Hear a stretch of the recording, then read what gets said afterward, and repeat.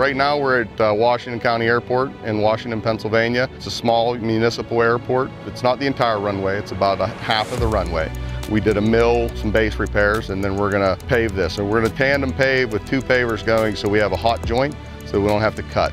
That'll help us with our compaction and making sure that we don't have any failures in our joints. I think total out of here was about 6,000 tons that we took out of the center of this runway. We milled about 5 inches deep on this particular job, and that's what we'll be putting back in. There's about 3 inches of the binder wearing and then 2 inches of the wearing on the top. The total length that we are paving is 1,700 feet. It's right around, I believe it's like 2,100 tons per day.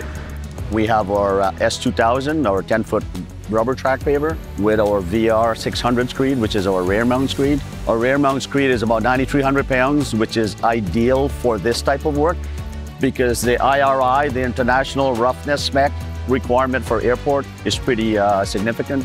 So a heavy rear mount screed is ideal for those type of requirements. The airport specs that we're trying to maintain is to get the final coat is 56 ride or better. The Voegele paver helps us accomplish these specs because it has a heavier screed and it seems to get the numbers better. The other pavers we have to take off plates down so we can get our depth right. With the Voegele's heavier screed, you just take off right from the ground and go with it and it comes out perfect. We have a good relationship with Groff because we've used their milling machines and their rollers for years. When we decided to get another paver this year, they came to us and said, hey, we want to quote this paver.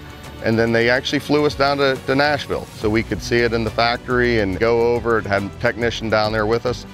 When they saw how the machine was put together, the structural integrity of the screed, it really piqued their interest. We were looking for a heavier screed. So we do mostly highway work and airport work. A lighter screed has too much flex to it. With this VR 600, the rear mount 10-foot screed, it's heavier, and that's why we went with it. The other thing it came down to, price seemed to be a little bit better, and availability. A lot of lead time on manufacturers' paving equipment right now. And this paver, we were able to get it this season, so we can actually start utilizing it. From all my guys' input, they really like it right now. The automation on the Voegele seems to just be real intuitive, real user-friendly. When you get everything set, you really don't have to go back and touch much. You let the automation do its own thing.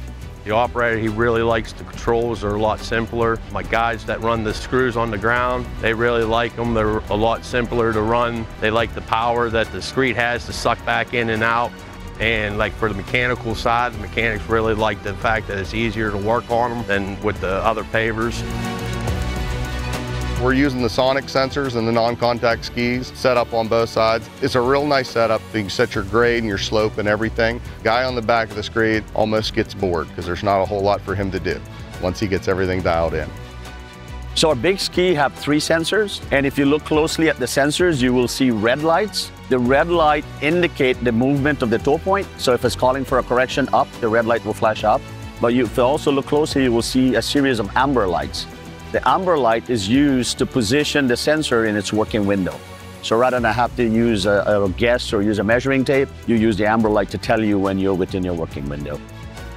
The ski sensors are so much simpler to set up. They're lighter. One person can do them by themselves. We do like how they sit up a lot higher, and so the guys can actually move around up underneath them if they need to get like a shovel full of asphalt. They don't have to worry about bumping into them.